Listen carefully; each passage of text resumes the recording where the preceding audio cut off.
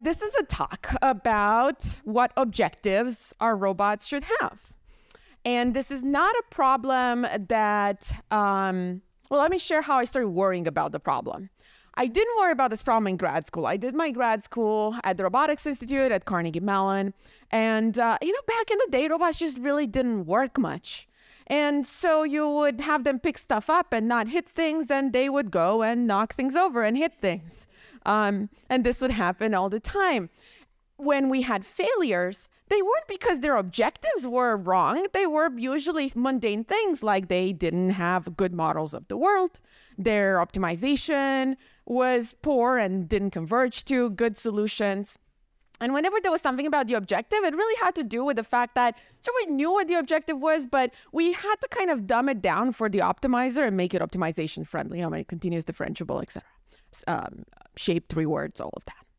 So when things worked, it was kind of a miracle. Here, I dug up this picture yesterday. Here I am, 4 a.m., preparing this demo for Quality of Life Technology Institute, celebrating that we had our first successful run of robot doing the thing.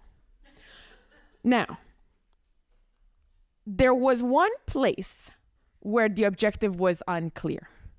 And that place was when we had robots trying to assist people. So here, I'm going to move. The robot's job is to try to reach the goal that I want to reach. I'm teleoperating the robot, and that's slow and painful. And the robot's going to try to be smart and figure out what goal I'm going to and go there. So there, its objective is not set in stone. It's whatever is in my head, and the robot doesn't know that. So let's watch. The robot kind of thinks about, oh, okay, you're going towards there, and then, is able to deploy and reach that goal. So that was the one exception to the rule, and the rule was don't worry about the objective. The objective is pretty clear. Worry about the models and the optimization. Now, things changed. I moved to Berkeley, and things changed pretty quick. I don't know if you noticed, but AI has been kind of becoming a bigger and bigger thing. Okay, so optimization got better, models got better, robustness to poor models got better, reinforcement learning got better, AlphaGo came along. My second semester, here I am, I'm over there, we're watching AlphaGo beat Lisa Doll at the game of Go, which was a huge breakthrough that a lot of us didn't anticipate, didn't expect it was possible. This is Chelsea Finn. She's now at Stanford. This is my former student, Sandy. She's now at DeepMind. And so to be clear, there was a lot of progress. Manipulation still sucked. I was on the cover of Berkeley Engineer in my first year, and I wanted to show you a behind-the-scenes thing. So the robot was supposed to pour coffee for me, but I couldn't get the robot to actually properly pour coffee for me. So what did we do? We had the robot pose this way, and then, this poor guy was pouring water on liquid nitrogen, and this guy was in charge of blowing so that the steam wouldn't go up. And this is how that picture was taken. So now, that said, outside of manipulation, there was a lot of progress. And it very quickly became clear that as we advance, as our optimization power advances, as we're getting better and better algorithms, they put a lot more pressure on the objective. As the task becomes more complex, we started really struggling with telling the robots what we wanted them to do.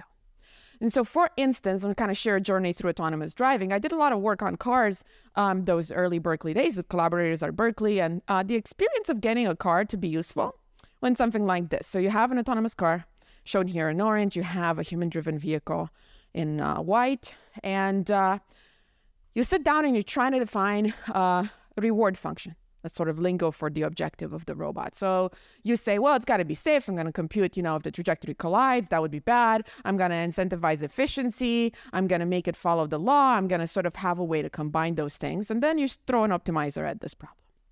And so, and it does a good job. So for instance, it figures out, okay, I'm going to make progress towards my, in this case, it needs to turn left, predicting that the person can continue in their lane and making sure it doesn't collide with the person and so on and so forth. You try this out in a few environments. Eventually, you hit some environment where you don't like what the car does. So for instance, here, it's deciding it's optimal to merge right in front of the person and force them to decelerate at something like 5 meters per second square, which is super uncomfortable braking, just because it saves it a little bit of efficiency. So then what do? Well, you go back. It's not the optimizer's fault. It's doing what you asked it to do. It's your fault because you didn't write the right objective. So you go in and say, maybe I should incentivize efficiency a little less. Maybe there's this other thing that I forgot about, which is we don't want the autonomous cars to be jerks to human drivers. So we have to add some term for that. We call it a courtesy term. So we trade off with that as well. And then, you keep going, keep testing. Eventually, you hit something where the car does something that the passenger freaks out about. And then you realize, oh, I forgot to add, some notions of comfort for the passenger. And even this term, the law abiding, you'd think, it's just a bunch of rules. You write them down. That's it. But think about double yellow lines. It's illegal to cross double yellow lines. However, it's very unsafe. You don't want to be stuck behind this bicyclist for 30 miles going 25 miles an hour. And it's very unsafe to squeeze in your lane next to the bicyclist. You really want to give them space. There's a lot of justifiable reasons why you want to break the law, technically, that no cop would ever stop you for. So it's hard to tell the robot, well, what is the law? Then what's worse is that once you write down a reward function that's clearly not going to be perfect and deploy the robot is pretty, quote unquote, stubborn, to anthropomorphize here, about doing what is optimal according to that reward function. So let's take a look. This is an old video. It's also from my kind of early faculty days. So imagine this robot is in my home, deployed. It's told to, same thing, efficiency, don't collide with stuff, keep good clearance from obstacles like the table, all of that. Move this cup from A to B. And I watch this. Now pretend I'm the end user. I'm watching this and I get freaked out because it's keeping this mug very high up, and if it drops it, it might break. So what I might do is I might intervene in its motion and just push it closer to the ground, closer to the table. Right? Implicitly telling it, look, you're carrying this too high up. You need to stay closer to the table. The robot is running an impedance controller, so it's doing a good job being compliant to my push. That's fine. But the interesting question is, what do you think happens when I let go? Does the robot stay closer to the table? Who thinks yes? Who thinks no? All right. Why? Because it's suboptimal according to the reward function that it's optimizing. So, if I'm to, again, anthropomorphize and interpret the robot, the moment I let go, it's like, oh my God, thank goodness this disturbance went away, and I can go back to doing the task in the way that I think is optimal. So I keep pushing. It's like, no, it's optimal to stay further. No, it's optimal to stay further. That's really frustrating. So, The bottom line here is that specified rewards are not well specified, and optimizing them, not always, but sometimes leads to behavior that is undesired.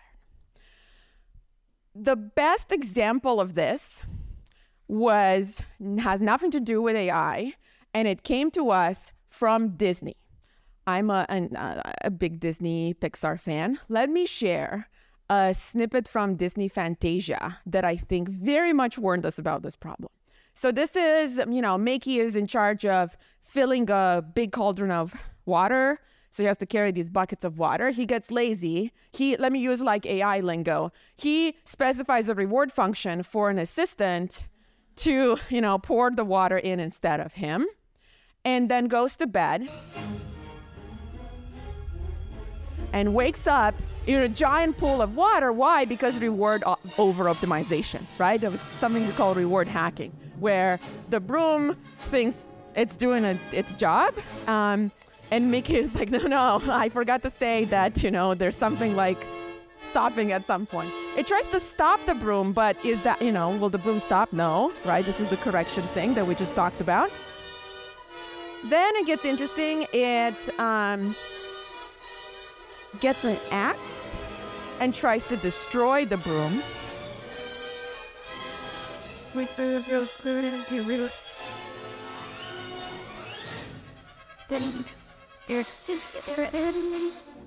The broom house doesn't want to be destroyed because that's suboptimal, because it can't pour water if it's destroyed.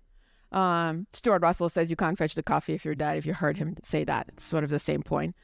And then a little bit later, what did the broom do? It duplicated itself so it can be much, much better at pouring the water into the cauldron. So this right here, if you've heard of the field of AI safety, it's what AI safety researchers essentially have nightmares at night about. Like, this is the nightmare scenario that they're trying to make sure we avoid. And so I would say that if you think about the current state of AI, capability has really surprised us. We have clear recipes for improving capability, so I think progress is gonna probably keep going. We don't have clear recipes for how to sort of steer that capability towards what we want. We don't have clear recipes, for instance, for making sure that when you chat with the Bing chatbot, it doesn't try to convince you to, break up with your wife or divorce your wife. This is not a thing that we know how to do, at least not reliably. And I think overall, the problem stems from the fact that in AI, we tended to a bit liar to ourselves because it was so hard, because that optimization problem was so hard. We tended to pretend that that's it. That's all the DA problem is about. You have a state space, the agent takes actions that influence the state of the world. A reward function falls from the sky onto the robot's lab, and the whole problem is how do you optimize this reward function? But that's not what the problem is. The problem is you have to maximize that. The problem is that there's a person who wants something internally, and the robot's job is really to do what this person wants internally, right? Not whatever some reward function exogenously falling from the sky says. I tend to refer to this as kind of this definition of AI as optimizing intended reward. I think this way of formulating sort of the decision problem for the robot is kind of a big key to unlocking this capability that we're largely missing right now of aligning AI agents to what we want. I think we have to think about it from this perspective and make progress on this problem. To make progress on it, one way you can sort of make it into a technical problem that you can think about is you can say there's some reward parameters. Think of it as the weights, think of it as the features, think of it as weights in a neural network. We're going to call them in this talk theta star. There's some reward parameters that are in the person's head, so you can't directly observe them. And what this makes it is this is now becoming a decision process for the robot that has partial observability, where you can think of this as part of the state space, but it's a hidden part that the robot never gets to directly observe. And its reward function is defined on the state and action, but it's also defined on this hidden part of the state that, again, the robot never gets to directly observe. So there's a well-defined reward function. It's just that you can't actually evaluate it unless you know theta star. And this way of posing the problem has unlocked, I think, a lot of benefits over the years. And so my plan for this talk is to share with you what I think those benefits are, or sort of where industry is at in reaping these benefits and where it's lacking, and also where I think the big challenges with this paradigm are. And I'll focus on one challenge and then kind of give you a brief idea of the others. But the gist of it is we want to get the robots to not assume they know the reward function, but to try to optimize the internal thing that people want for. That's their job. They'll never have a known theta star that they're optimizing for. And so another way of phrasing this is that, remember this thing I shared with you from the beginning, from my grad school days where I was operating the robot and was trying to assist me? I thought of that as an isolated thing. I now think that every problem is that problem. Every problem is I have a robot, there's a person who wants something internally. The robot's job is to assist the person with what the person wants. And the robot has to work to interact with the person to figure out what that is, estimate it over time, and try to do a good job with respect to that. And so let's talk about what this framework does well and what's missing. This is my outline. What it does well, what's missing. That's the talk. So what it does well. One thing it does well is that in order for the robot to do a good job on its objective, again, its objective is do a good job respect to theta star, but you don't know theta star, naturally, it has a good incentive to try to figure out what theta star is so that it can then deliver on theta star. And that means it will look to human feedback to try to understand what this internal human goal is. So we'll observe what we do, what feedback we give, and sort of implicitly ask ourselves, well, what does this feedback tell me about the underlying goal? Whether that feedback is me actually trying to write down a reward function like I was doing for the cars. This is not the definition of theta star. It's just my best guess at explicating it. And so what the robot will do is we'll take that, say thank you, and try to reason about what that tells you about the underlying theta star. When I correct it, right, like I was doing in this video where I was trying to bring it closer to the table, the robot will say, thank you for giving me information about theta star. When I say, oh my God, what if that breaks? Again, the robot will do something based on that. It will treat it as important evidence about theta star. Even if I panic and turn the robot off, or like make it, try to chop off the broom with the axe, the robot will say, thank you for teaching me something about clearly what I was doing was not what you wanted. So let me take the opportunity to adjust my estimate of what you want. All of these things come for free almost for free, because there's a lot of details you have to get right, if you formulate the problem this way. So the robot, to solve this decision process, has to, in a sense, implicitly or explicitly hold a belief over what theta star is, and use feedback to make updates on this. Whenever the person does something, says something, gives feedback, acts, it's an opportunity for the robot to turn its kind of current belief into an updated belief, into a posterior. And to do this, we have to give it some understanding about what I'm going to call the human model. So when you do a base belief update, right, you're wondering, well, if this is the data that the person actually cares about, what feedback should I expect, right? What reward would they write down? How would they correct? And so on and so forth.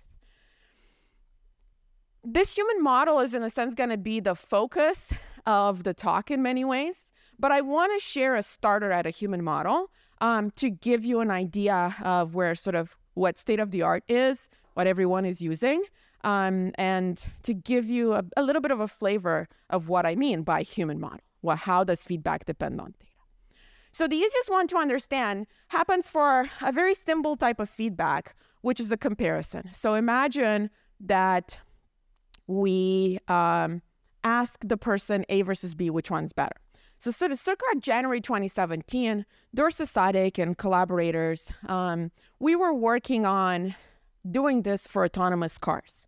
Because we're in the midst of the pain of trying to specify reward functions for autonomous cars and not getting very far, so then we came up with, well, what if we ask users A versus B, or even ask ourselves A versus B, which one is better?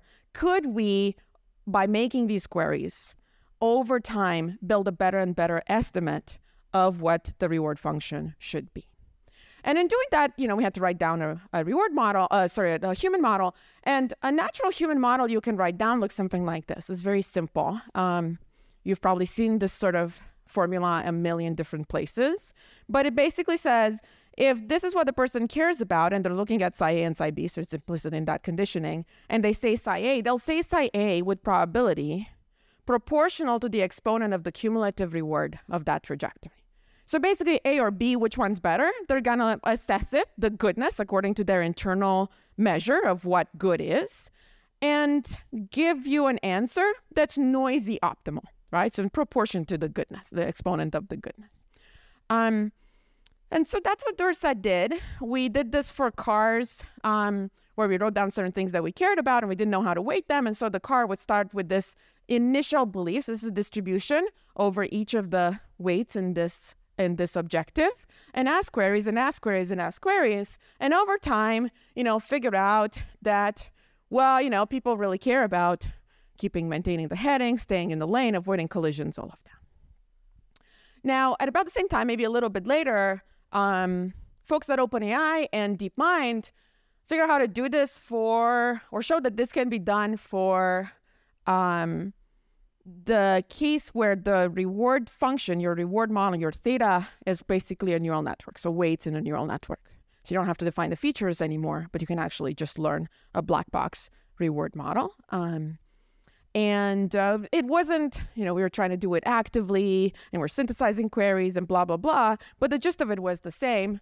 And then if you fast forward to now, I don't know if you listened to John Schulman's talk, he came here talking about LHF.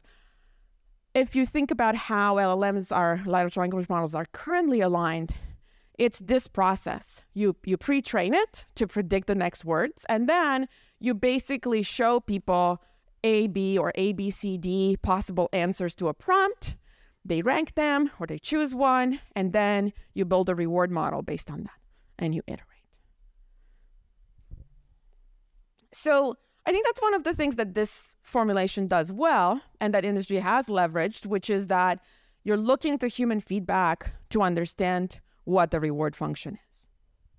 The other benefit is that you don't actually stop learning. So crucially here, there's no notion of I've learned, now I have one estimate of what the reward function is, I'm going to optimize that and deploy. There's no notion of there's a deployment stage where the robot sort of really trusts whatever it's learned and goes off and does this. And you can see this if you think about, for instance, correcting the robot now. So let's say I deployed the robot.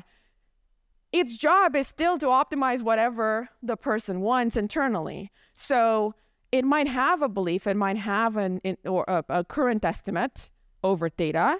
But if I go and try to stop it, or if I go and correct it, it will say, thank you for giving me more evidence about the theta. So this is very satisfying. I push on the robot. It's like, oh, I know now what's consistent with this push is to stay closer to the table. And lo and behold, it actually freaking stays closer to the table. Very satisfying.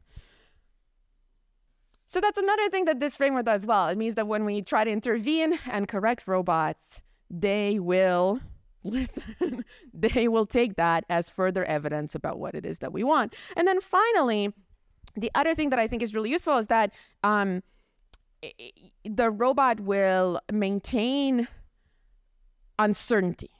It will try to have a whole belief over what the reward model might be.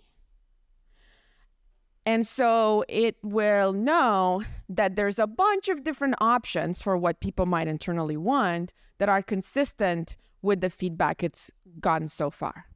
And when they're deployed in a new situation, if those reward models all now start fighting with each other, disagreeing about what the right answer is, that's a big red flag that the robot does not know what it should be doing. This is very different from having a single point estimate of the reward and trusting in, because that point estimate will tell you something to do in every new situation. So let's look at an example to make this more clear. So here's a toy example. Point little robot is trained to reach its goal in yellow. This is grass. It's trying to avoid it as much as possible. This is dirt. Dirt is okay to go on. And, we do this. We provide a lot of feedback. The robot sort of gets the gist of this and is able to generate these trajectories. And then imagine that I take the robot and I ship it to Hawaii, and a volcano erupts, and now there's lava places, right? I did not give it any feedback about whether lava is good or bad or whatever. So now if the robot is actually maintaining a belief over what are the possible objectives that are consistent with my feedback, lava being good is consistent, lava being bad is consistent, because there's no lava in all these situations, so I didn't say anything about it.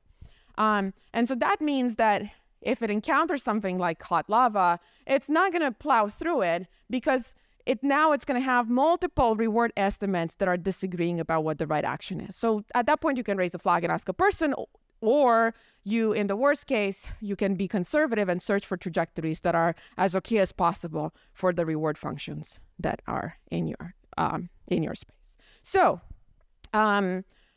that's basically what I like about this framework. In a nutshell, not only do you learn a reward, just like LLMs do today, but additionally, you maintain uncertainty. Once deployed, you sort of hedge, you defer to the human, you respond to corrective feedback. You sort of interact with the human, take actions to clarify the person's intent and be able to assist them. So this is great. Now, that's what it does well.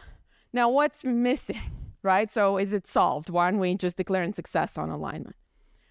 Okay, so there's a number of issues. I'm going to talk about one and then briefly mention the other ones towards the end of the talk. The main, I think, very core fundamental issue to this is the whole story, the whole premise hinges on this darn human model, right?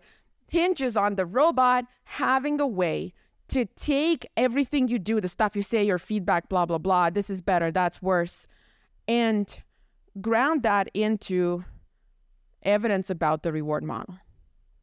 If this is wrong, then we have a problem. And it turns out it is wrong. So this equation I plopped out, which said, we make choices sort of noisy rationally, it's not right. People are not noisy rational. We don't make choices in proportion to the cumulative reward or the exponent of the cumulative reward. This idea that we do kind of, dates back to the 50s with Luce's axiom of choice, and then Shepard was the one who made it into a Boltzmann or Gibbs distribution, whatever you want to call it. And it all kind of goes back to von Neumann, who basically said, well, there's utility theory, blah, blah, blah. But then very shortly after, behavioral econ came along and said, no, this is not how people make decisions. This is a terrible model for how people make decisions. And they pointed out that we're suboptimal, and we're suboptimal not in sort of noisy ways, but in systematic ways. And it turns out that this is a problem for aligning AI to what humans want. Let me share a little bit more. So this is a little benchmark that we call Overcooked. It's been inspired by the Overcooked example. We developed this to test human-robot collaboration or human-AI collaboration. There's two agents, could be two humans, human and a robot, and so on. They need to make onion soup, so they have onions, they put them in these pots, they take plates, they deliver to these delivery areas over there. This is two humans playing, just to get a sense of, what the game looks like. Now, in this game, score in the game is the reward. That's what the people who are doing this are told. It's a very simple game, so they know how score works, and that's what they're trying to optimize. So then you can start asking, how good is noisy rationality at predicting the actions that these people are taking, right? If noisy rationality is the model of decision making, well, in this case, we actually really know the reward because we told them what to optimize for, and we're hoping that they're trying to do a good job. So how good of a model is it? And this here is a policy, a model that you get by collecting a lot of human data and trying to imitate people, and it does pretty well, but not great. This is random, so if you just guess randomly at a next action. And this is the performance, the error of this noisy rational model. It's on par with random. It's not better than random at giving you predictions about how people will act in this game. Which is just to be clear, right? We want models that explain human behavior better than random choice. So that's this game called Overcooked. If you think about language models that are, again, aligned now through getting these comparisons of which answer is better and then learning a reward model that explains human comparisons, again, by assuming that humans are noisy rational. Imagine that I ask it something that has some, I'm a fan of Hamilton, the musical. Did Hamilton actually have an affair with Angelica Schuyler? And now I'm having the person look at two answers. One of them is saucy, juicy, confident sounding. And the other one is truthful, says the correct thing, which is that there's no evidence this is the case, but it's kind of phrased awkwardly, it's not as confident, and it's just not as satisfying of an answer. Which one do you think people would choose? And in general, if you think about the decisions that we do, right? So we're all over the place. We have all sorts of suboptimalities in the way we choose to behave. I won't say more. So people are not noisy rational. I hope I convinced you of that. Now you can ask, what implications does this have for the whole story right, I shared in the beginning about optimizing intended reward by looking at human feedback as approximately optimal about what people want, right? What happens to my robot when it's using that wrong model? We looked at this theoretically last year, and it was published earlier this year. This is Joey's work, and he showed, and it's not actually very hard to show, that if even an epsilon error in this assumption, this model that we use for human behavior, can lead to catastrophic errors in the reward inference. So that's bad news from a theory perspective, because we have no guarantee. We can have almost the perfect model and still infer very, very wrong things about humans and what they want.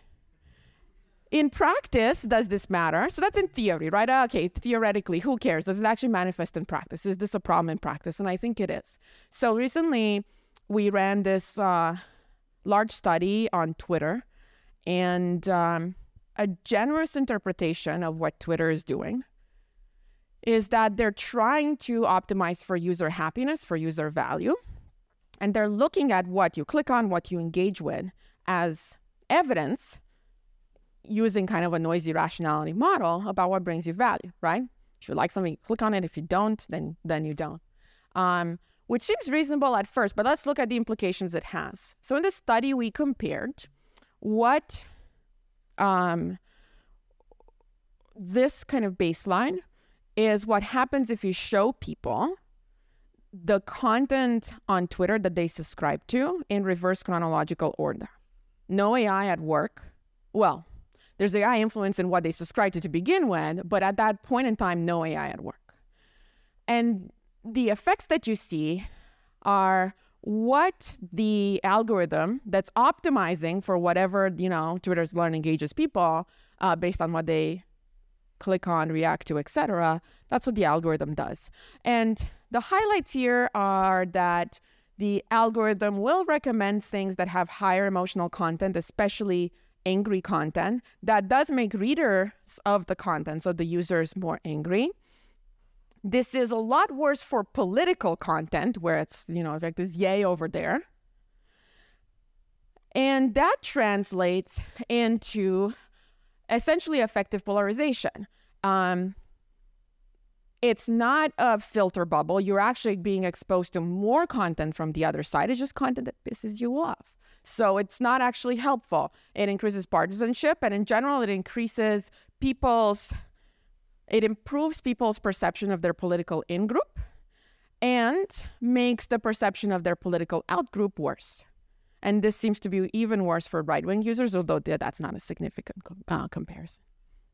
And if you ask people to take a moment and sort of, not in the moment, click on it or not, but take a moment and sort of reflect on whether that is representative of the kind of content they want to see in their feed later. It's not a perfect measure of value by any means, right? They're not great at identifying that either, but it's a little bit better of a measure of value than what they kind of react to in the moment. They'll tell you that essentially for all tweets, the algorithm is doing a good job bringing in that kind of value. For political tweets, not at all.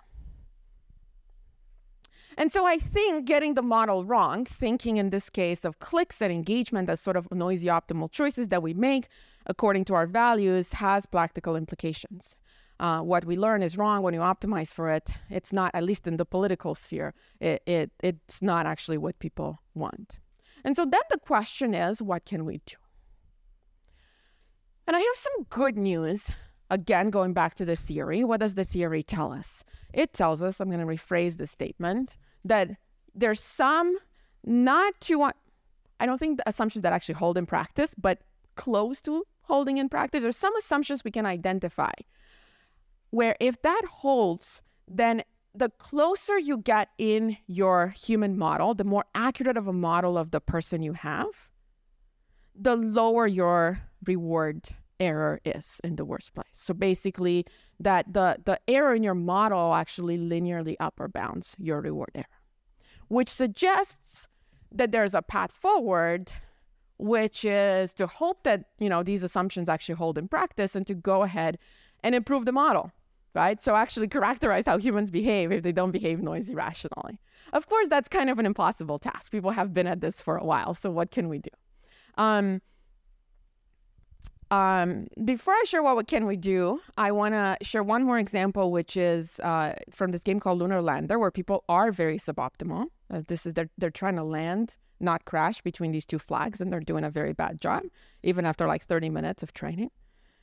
But it's a nice setup because we could actually collect a lot of data from people doing this for different sort of goal locations. And we can then empirically study this problem of, if I make the model better, does my inferred reward get better?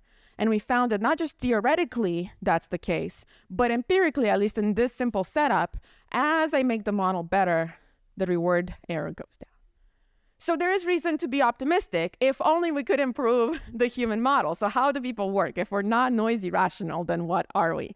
And I don't know, but there's one thread of work that we've done in the lab that I think is part of the answer, and I think it holds quite a bit of promise, and we shouldn't overlook it. And this thread has to do with this notion of false beliefs. So I'm going to share a video with you, not of my kid. This is from a psychology experiment. It's called the false belief test.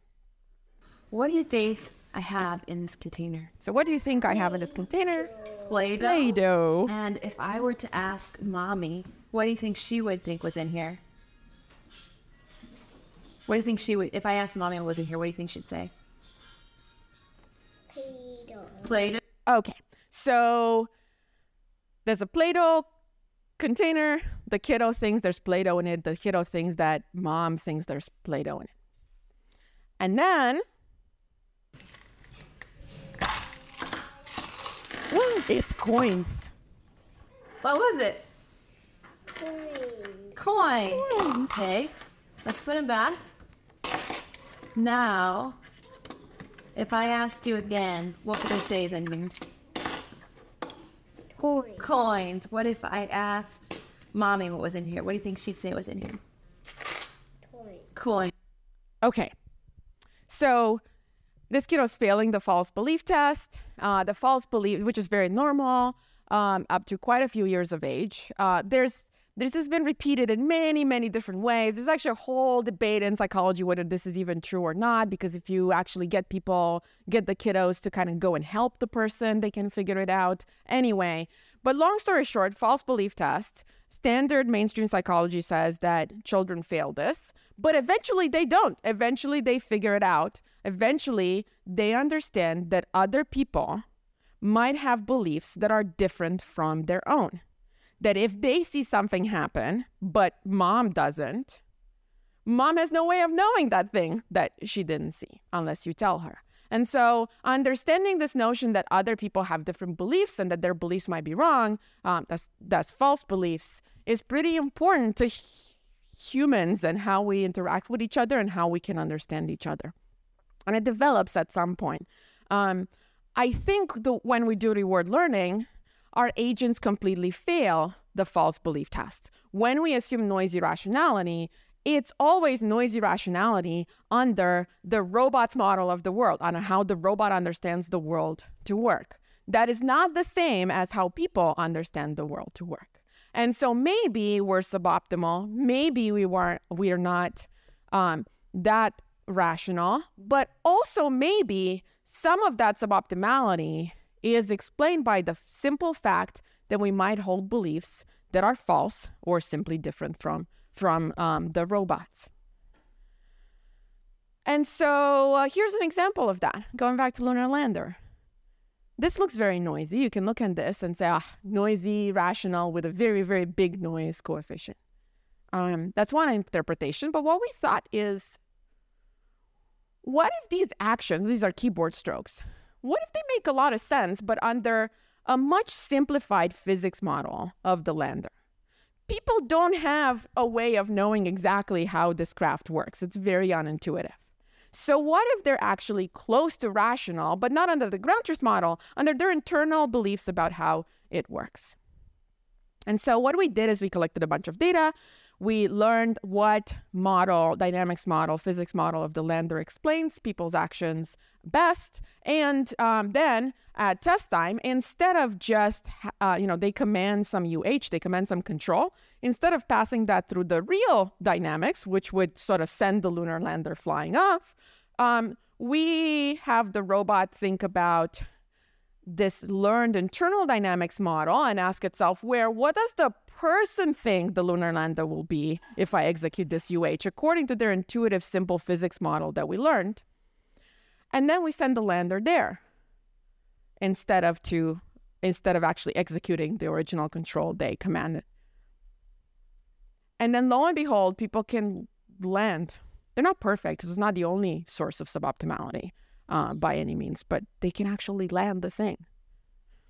So that's one example of what it means to kind of account for the fact that people have false beliefs and interpret their action through that lens. We've done a lot more work on this. I don't have time to talk about it. Let me just go back to this slide and let me pick on this example. So more and more parents are deciding to not vaccinate their kids for measles. I would sure love for a robot or an AI agent to look at this decision and not conclude that, well, this is the optimal thing to do if you don't care about your child's health. So clearly you don't care about your child's health. I would sure love for our agents to be a lot more nuanced in our understanding of us and allow for the possibility that maybe that parent has different beliefs about the effects of vaccines on their kids. Maybe they read all these articles about measles vaccines being associated with autism or whatever. And so maybe they hold a different belief than sort of the mainstream science community does.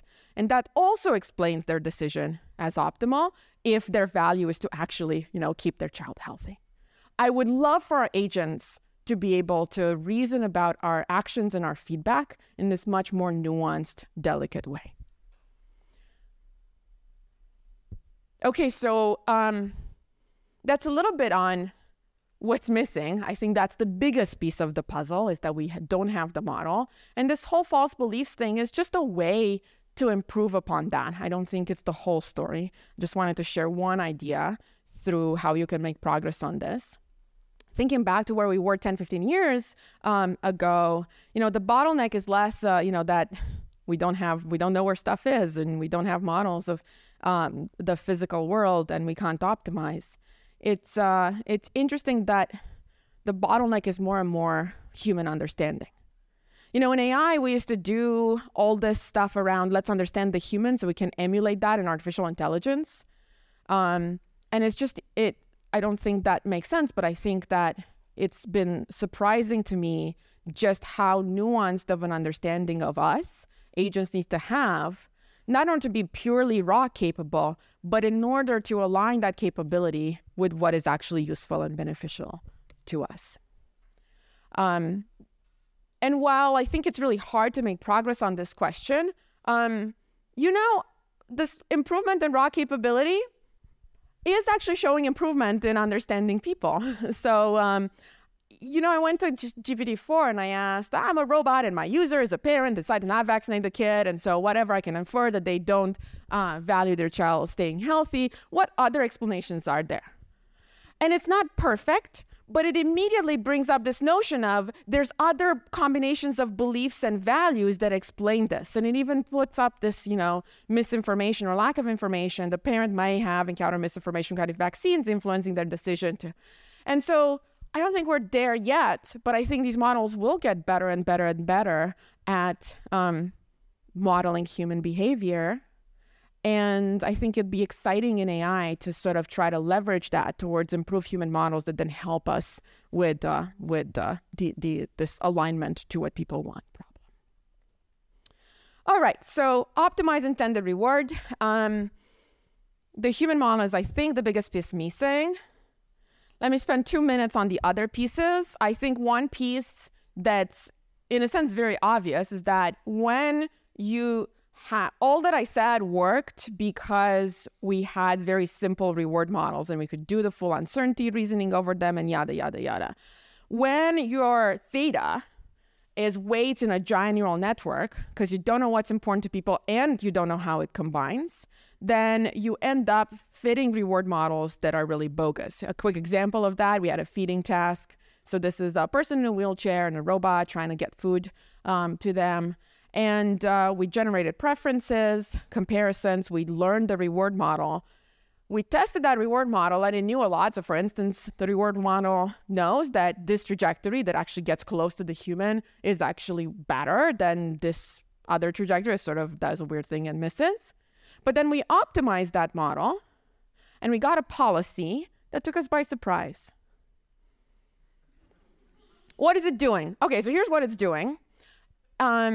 It's learned a reward model that understands something about, minimizing distance to the person's mouth is important, but it got sign distance instead of absolute value.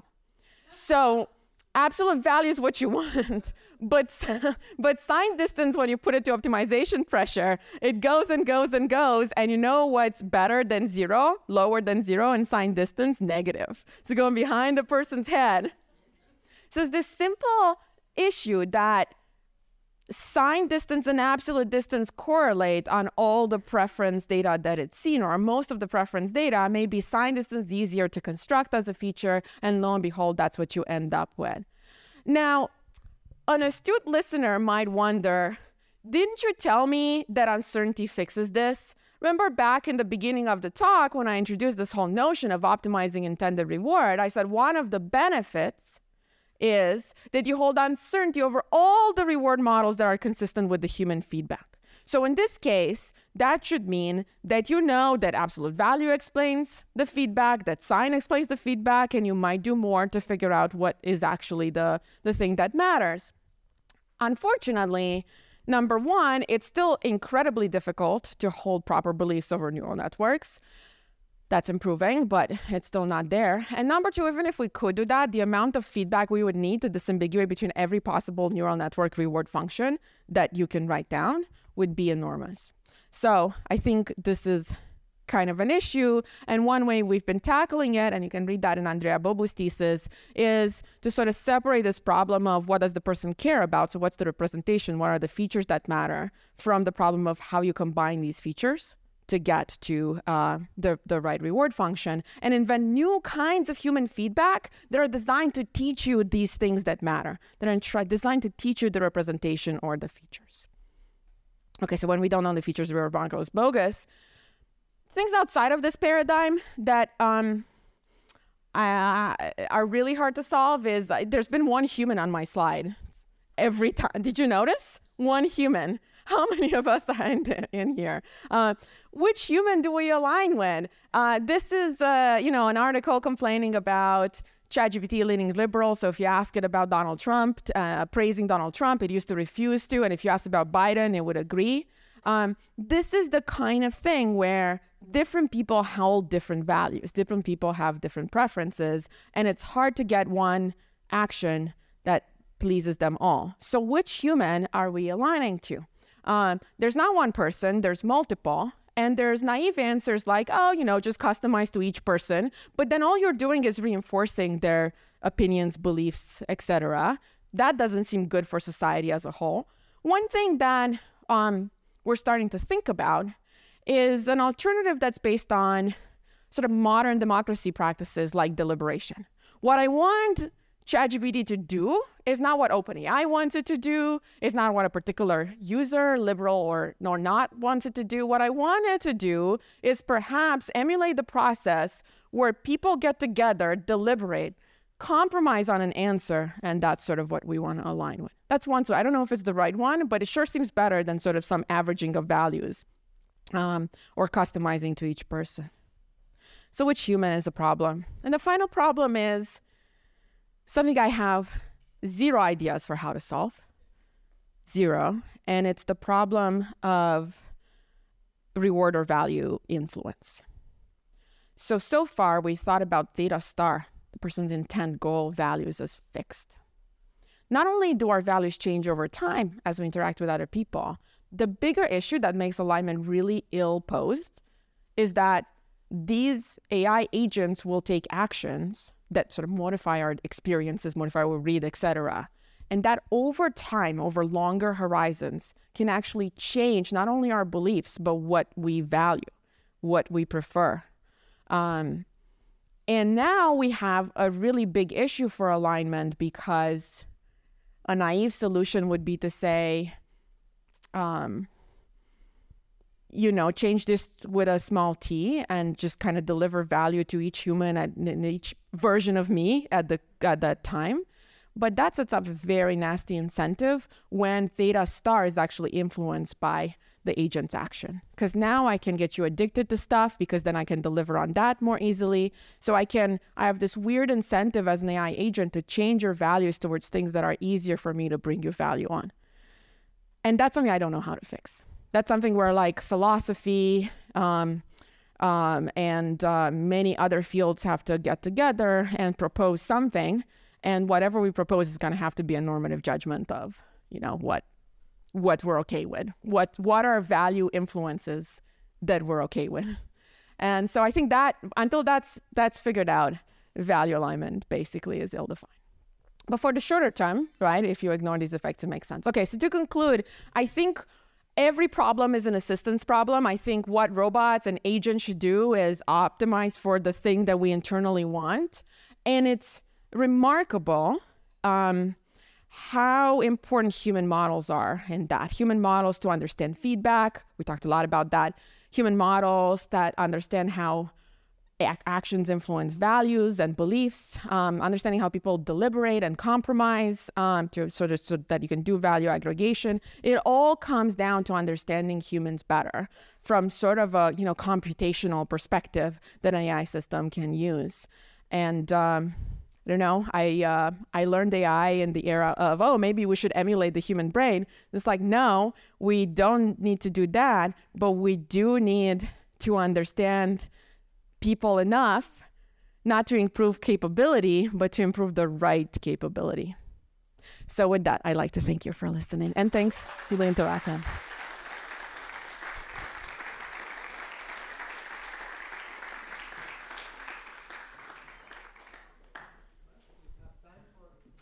We have 2 minutes, sorry, I talk a lot.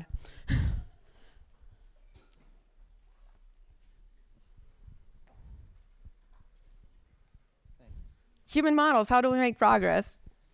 Hi. Hi. Great talk. I had a question about the Twitter example. So in the bottom right, it said one of the things that's being optimized for is user happiness. Wouldn't it be more, for example, from an organizational point of view, they're trying to optimize for engagement and then obviously profit, right? Which comes from engagement. Yeah. And then you get the behavior that you observe, which is the anger and emotional reaction. Yeah. So is the user happiness, for example, like not an observed model, like not an observed reward model, but something that, maybe like a human may internally like more than, for example, like angry content? Yeah. So, when I showed those slides, I made this remark of a generous way to interpret what Twitter is doing. And you're absolutely right that what Twitter is actually doing is maximizing profit. If you tried to optimize for user value, or at least largely optimize for user value, trade that off with profit in any kind of shape or form, we don't know how to do that until we know how to interpret human feedback in a better way than noisy rationality. So my point is that we can't expect companies to do better than profit and not screw us over, at least until we give them a technically feasible alternative. And at that point, governments and policy can get involved and so on. Right now, that they don't have an alternative. All they have is, well, you clicked on this, so clearly you like it, so I'm going to show you more of that, right? So we can't really, I don't think we can fault them entirely for not doing something better, because we haven't given them something. As a scientific community, we don't know how to do much better. So I think that's why we need to improve the human models so we can interpret these things better, invent new other kinds of feedback so we can interpret these things better and get closer to user value. And then, part of me is optimistic and thinks the companies do want to make their users happy, and that does lead to long-term profit. And so, some of it might be just, capitalistically might still work out, and some of it might require policy. Yeah, it's interesting because our education, in order to really address these issues, can't be solely focused on one topic in a traditional way it's been focused on. I think CDSS at Berkeley is trying to do a good job at, crossing these AI plus X boundaries. Speaking for myself, my goal when I came to Berkeley was to teach a grad course that was AI algorithms meet sort of human modeling. So it's called algorithmic human-robot interaction right now, exactly to sort of teach our graduate students the sort of skills, the start of the skills they need to be able to do this interdisciplinary kind of work.